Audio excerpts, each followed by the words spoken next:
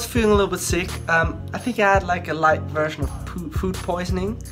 I think I ate something wrong on the festival. So this morning I decided not to go diving. Yeah, so I was on my own, but it was no problem because I was anyway assisting on a different course than Philip would have. Yeah. It was actually really nice. We did navigation and deep specialties, so we looked at the difference in color. When you go down, color's different. Yeah. Like the color red, it kind of turns brownish. Yeah. So there's less red in deep water. And yeah, I was just chilling here. I went to Asada, got some breakfast, and yeah, we were busy. Yeah, so when I got back, we had a really nice lunch with other DMTs as well and a fun diver.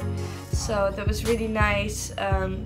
After that, we went to the store to because Philip's mask was leaking. Yeah, so we got a new one. Yeah, which was great. And then we had a dive master meeting.